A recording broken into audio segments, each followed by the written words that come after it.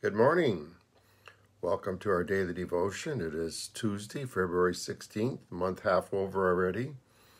In fact, more than half over. There's only 28 days this month. I want to thank, as always, those of you that watch, that are committed to these videos, those of you that share them. God has a message, especially for people that are watching that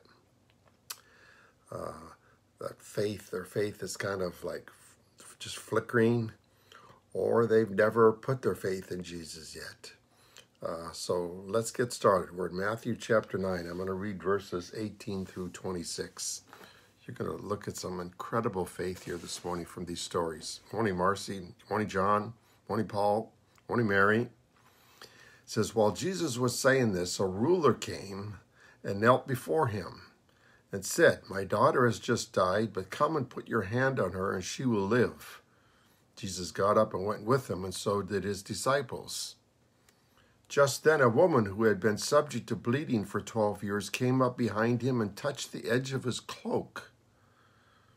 I will be healed, she said to herself. If only I touch his cloak, I will be healed. Jesus turned and saw her. Take heart, daughter, he said. Your faith has healed you. And the woman was healed from that moment.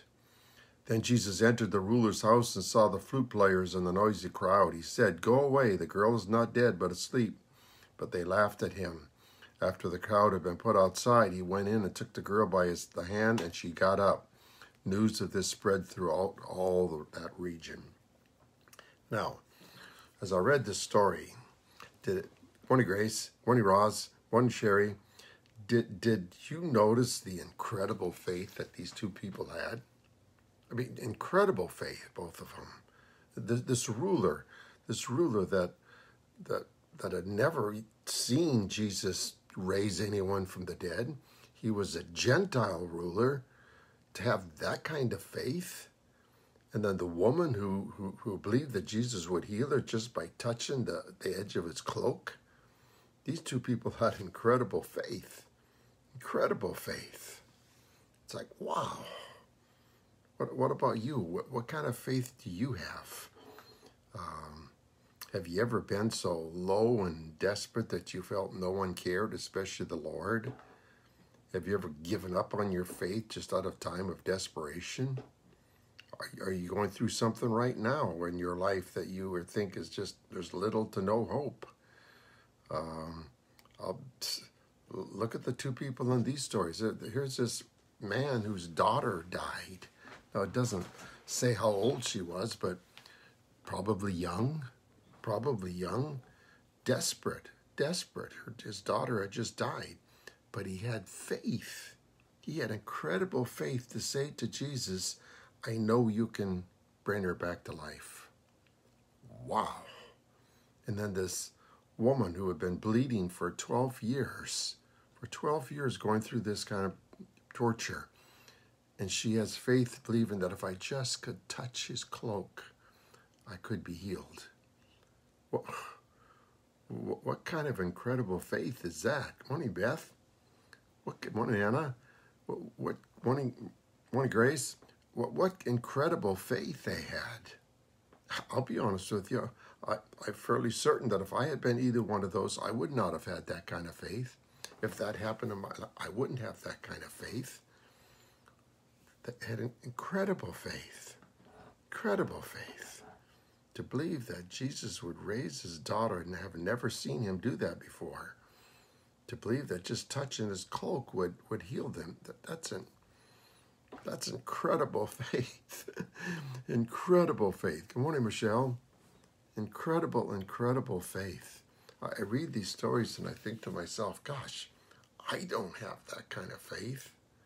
And I don't know about you, but we have the whole story. We have everything here. We have everything. We know everything that God wanted us to know about him. We know Jesus now all the way to his death. These two people didn't know that. They didn't know that. They didn't know. They didn't even know who Jesus was yet. They just knew that he could do incredible things. And then and Jesus said that it was their faith that healed them. Now, I've talked to you about this before in my messages about why healing was so important at that time, because Jesus used that. He used those healings to show that he was from God. There's not the need is not there today. God doesn't have to perform miracles to show us who Jesus is. We know who Jesus is. They didn't yet, so that's why Jesus used so many miracles. That's why he allowed the disciples to be able to do incredible miracles to prove that he was from God. But the faith that these people had was just incredible, incredible. Now, you're putting your faith, Scripture says that we are saved by faith, by putting our faith in Jesus, trusting that Jesus is God, trusting that Jesus died for our sins, trusting that if we invited Jesus into our life, we could have eternal life, trusting that Jesus rose from the dead, and as a result, we too arise from the dead. That takes faith, but not as much faith as these two people. Why does it not take that much faith? Because we know the truth. The Bible tells us about all those things. Now, we still have to do it. You still have to put your faith in Jesus, but they put incredible faith in Jesus. Faith that Jesus would raise his daughter from the dead. Faith that she would be healed just by touching the edge of his garment. Incredible faith. I don't know about you, but when I read that, I think, I would love to have that kind of faith. I would love to have that kind of faith. There's going to be something that's going to happen to your life soon, and you are going to lose your faith. You're going to start questioning God. Like, where are you, God? Don't you care about me? Why did this happen to me? Our faith is going to waver. Don't you wish that you had that kind of incredible faith? Well, we know where our faith comes from. I've told you too many times already. It says our faith grows from hearing God's word. So if you want that kind of faith, we have to keep with it. Trust me, just reading these scriptures gave me incredible faith, just seeing the faith that these two people had.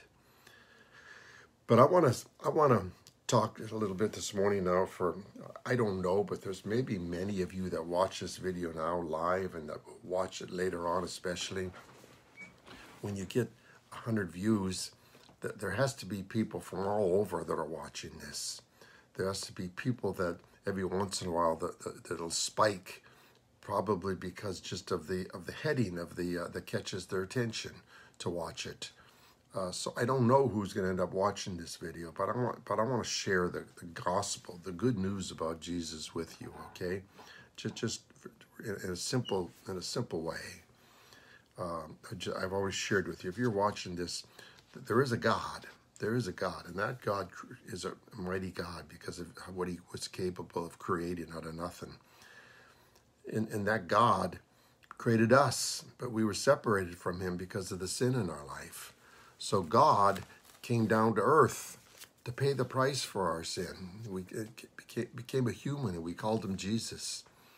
And he paid a terrible price, suffered and died on a cross, terrible death, so that if we put our trust in him, we could reunite with God. He was that connection between us and God. It was literally God anyway, but he was in a human form called Jesus. That if we put our faith, our trust in that Jesus, then we would be reconnected with God. And it says this in Romans. I'm going to read this to you. It says, the word is near you, what I'm sharing with you now. It is in your mouth. It is in your heart. You're hearing it. You're feeling it. You're sensing it. That is the word of faith we are proclaiming.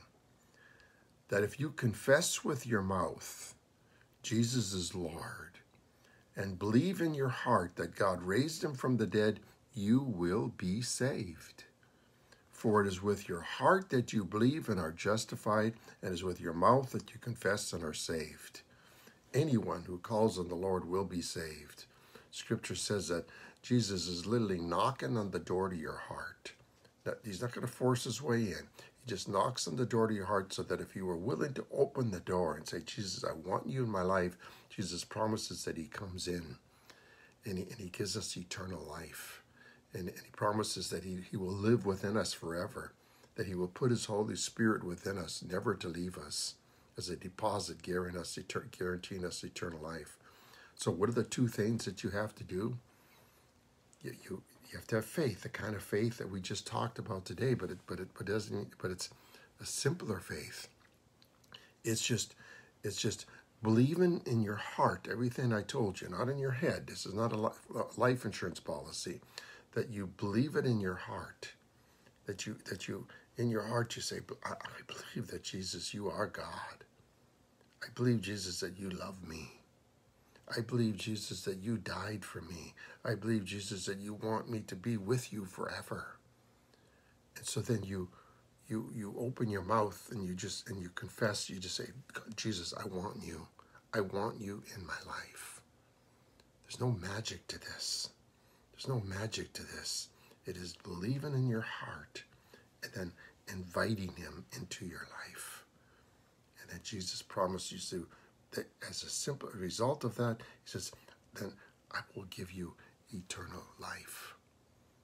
These people were one was raised from the dead. The other one was healed of a disease she had for 12 years. You can have eternity in heaven forever. Simply by believing who Jesus is and then inviting him into your life. So if you've never done that, you can do it on your own. You don't need someone there with you. It's just you and Jesus. So if you've never done that in your life, have the faith to do it. And then Jesus promises you that you will be saved. Everyone who calls on the name of the Lord will be saved. Call on him. And for those of you that are Christians, obvious Christians already, you may have loved ones. You may have family that maybe are not.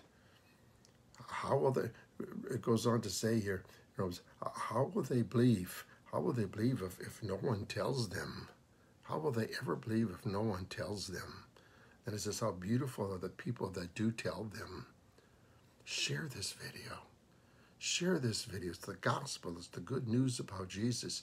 Share this video because you may have family and friends that have never made that commitment. And maybe just simply by hearing this, they'll make that commitment. We may never know until we get to heaven. But this is what we're called to do. This is Jesus' great commission. The last words he said, go, make disciples everywhere. Share this video, okay? God bless you. Have a great day. Tonight is our youth message impact at 7 p.m. And for those of you committed to this, I'll see you tomorrow morning at 8 o'clock again for our next daily devotion. Have a great day. God bless you all.